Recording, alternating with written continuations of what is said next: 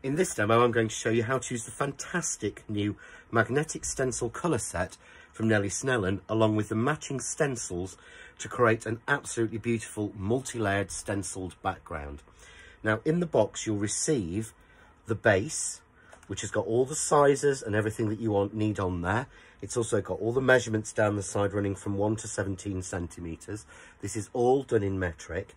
You'll receive 2 magnets which will stick to the base, and if you have any other magnets at home, these will work as well. So they work exactly the same on there should you want to hold your stencil in place a little bit firmer.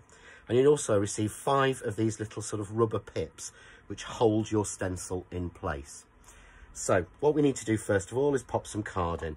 So I'm going to move my pips and my packaging to one side, my magnets, and I've cut a piece of card here to the size noted, which is 13.5 by 13.5.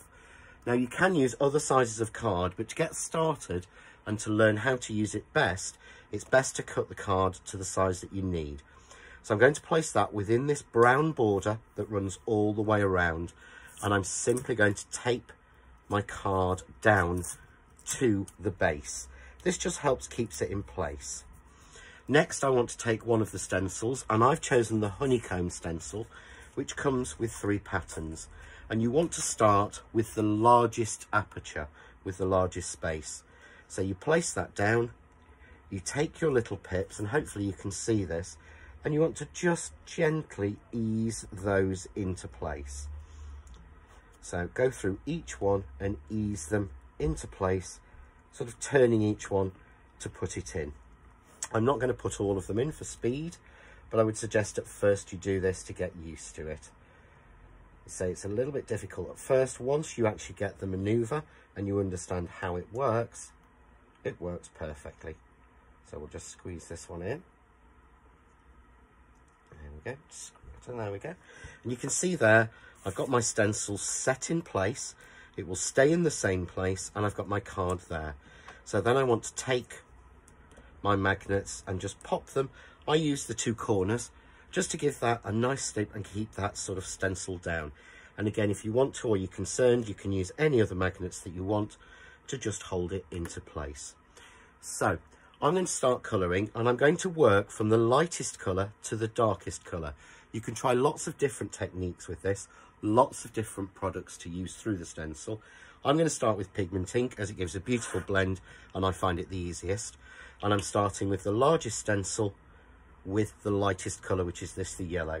And I'm using the blending petal foam, which is a flower that splits into 8 separate parts from Crafts 2, because I find this is lovely and smooth. So make sure I've got lots of colour, and I'm just going to rub the colour over the stencil as you would do if you were stenciling. And you can use stencil brushes or finger daubers or anything that you would normally use. So we'll just fill that. So I'll fill all of that, and then I'll show you the next stage. So as you can see here, I've got the first colour down, all the yellow, and I've simply added the next stencil on in the set, which is the smaller stencil, and it fits in exactly the right place again. Make sure you use your pips, get those popped in tightly. So it only allows you to get the stencil and the pip in when it's correct. And then we pop our magnets down, and I'm going to move to the next colour in the set. And I'm using the orange again from the mini pigment inks by Eyes Ink.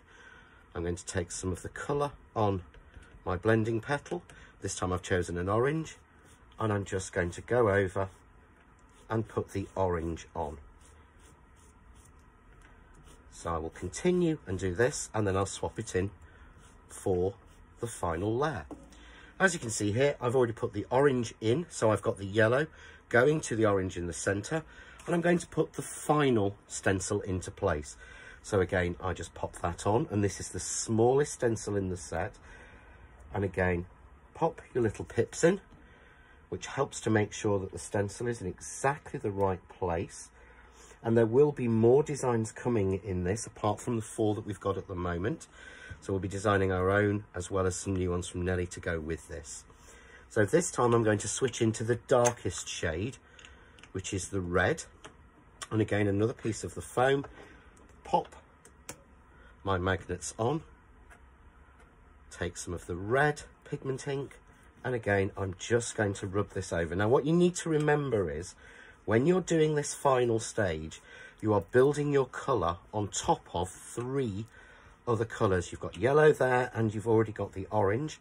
So you do sometimes feel as if you don't get the intensity of colour, or that you're not getting it working at all. It doesn't seem to be changing it a lot.